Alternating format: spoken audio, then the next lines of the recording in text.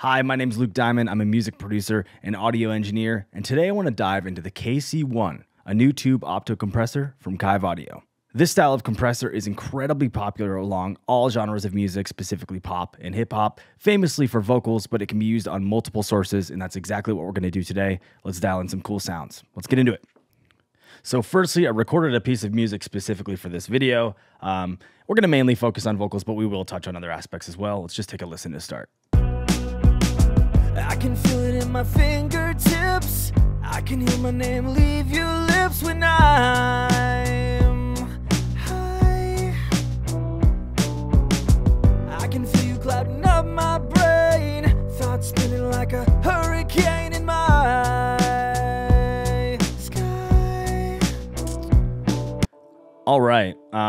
As you can hear, the vocal's kind of all over the place. Now I've loaded the KC1 plugin onto that vocal track. I have all the backgrounds muted. We're just focusing on the lead right now. And let's quickly go over all of the features before we really dial in the vocal.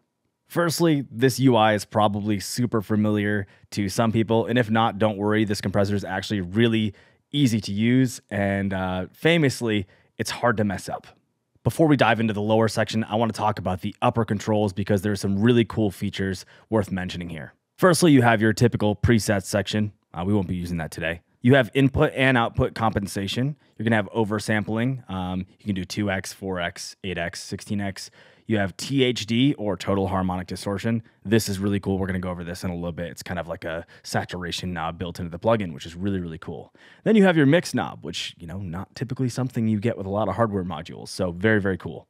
And then if you want to work with like dual mono, you do have your left and right link. For this demonstration, I'm going to be keeping mine on. And moving on to the main part of the plugin here, this is the meat of it, all right? We're going to start with the gain knob. It's going to be your makeup gain. It's going to be able to adjust the gain, whatever differences may have occurred during actual compression.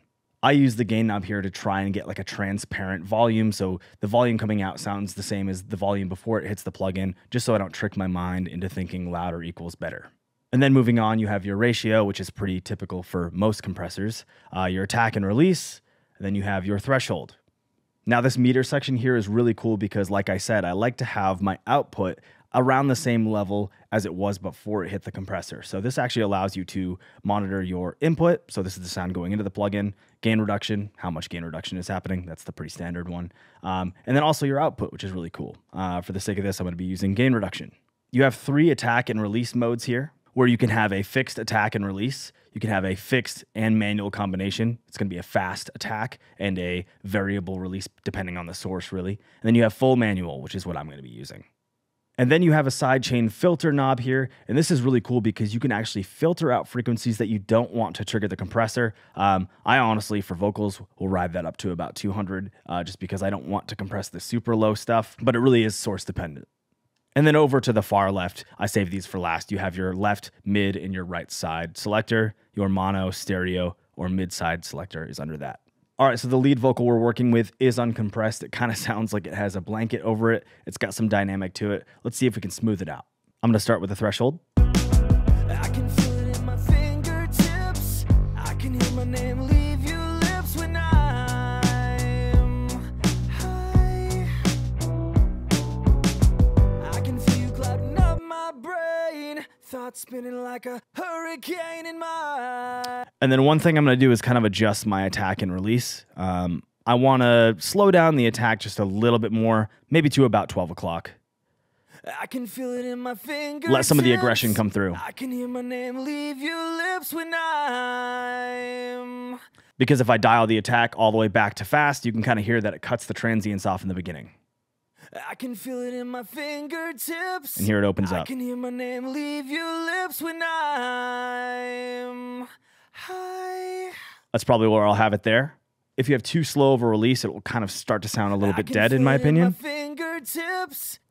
So we'll dial this back. Leave your lips when I'm high.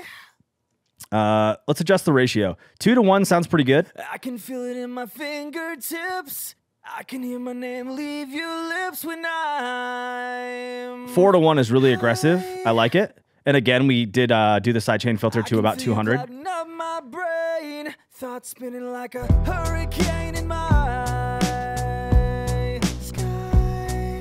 Now I'm going to try to input match. Really cool way to do this is you can actually A/B flip this. My fingertips, I can hear my name leave your lips when I'm high. I'm pretty happy with that already. Let's listen to what I had before. So this is with it deactivated. I can feel it in my fingertips. I can hear my name leave your lips when I can hear it's like very shrill, and focusing on kind of crunching that down. I can feel it in my fingertips. I can hear my name leave your lips when It's much easier on the ears.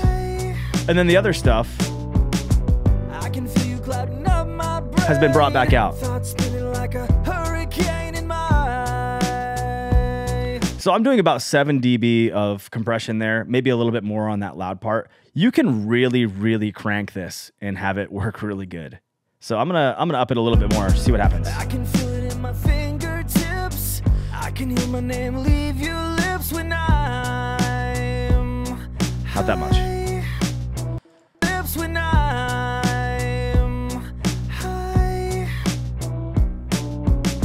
I can feel you clouding up my brain. Thoughts spinning like a hurricane in my sky. And now circling back to the THD adjustment here, total harmonic distortion is what that stands for. We mentioned it in the overview. It adds a really cool distortion effect, and honestly, I think it would sound really good on this vocal. So I'm gonna crank it all the way up. I like to go too much with things and then dial it back. So let's listen. I can feel it in my fingertips. That sounds so cool. I can hear my name leave your lips when I can feel it in my fingertips. I can hear my name leave your lips when I'm high. That sounds really, really good. I'm happy with that. Yeah, adding total harmonic distortion added a lot to that vocal performance, and I think it's really cool because you can absolutely crank it for a really cool tonal effect, or you can just kind of tastefully add it for a little bit of vocal sheen, and I think it really did us well here. Now that we've compressed the lead vocal, I'm going to go ahead and just dial in some quick settings for our background vocals. I can feel it in my fingertips. I can hear my name leave your lips when I'm high.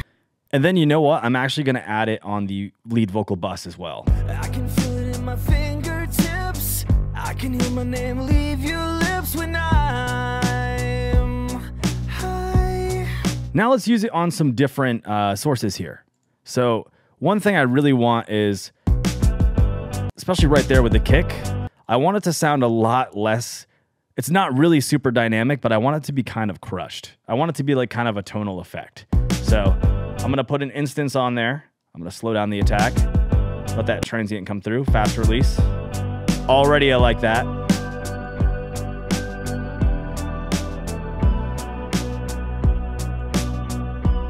Ooh. It's got a little bit more, it's a little bit snappier before.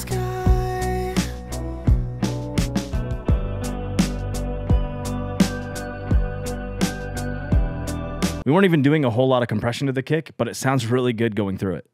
And then I'm going to do the same thing with the snare because I want it to have a little bit more oomph to it.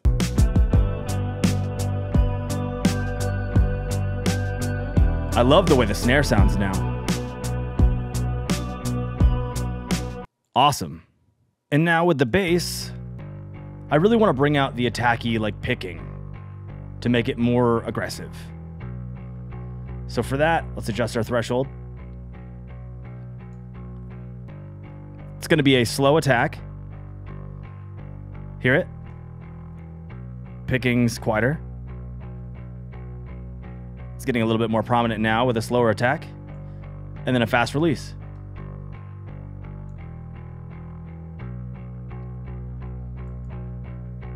In the mix.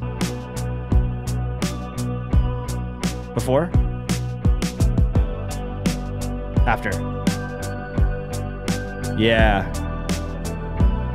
It's subtle, but it brought out the picking quite nicely. Now let's listen to all the elements at once. I can feel it in my fingertips. I can hear my name leave your lips when I'm high. clouding up my brain, thoughts spinning like a hurricane in my sky. I am super happy with the way that this plugin sounds. It sounds good, it's versatile, it's super easy to use. That kind of checks all the boxes for me. Thank you so much for joining me on my overview of the KC1 compressor from Kiive Audio. Go to kiiveaudio.com to get more information about this plugin. It's awesome. It's been my pleasure. I'm Luke again. Thank you guys for being here. See you around.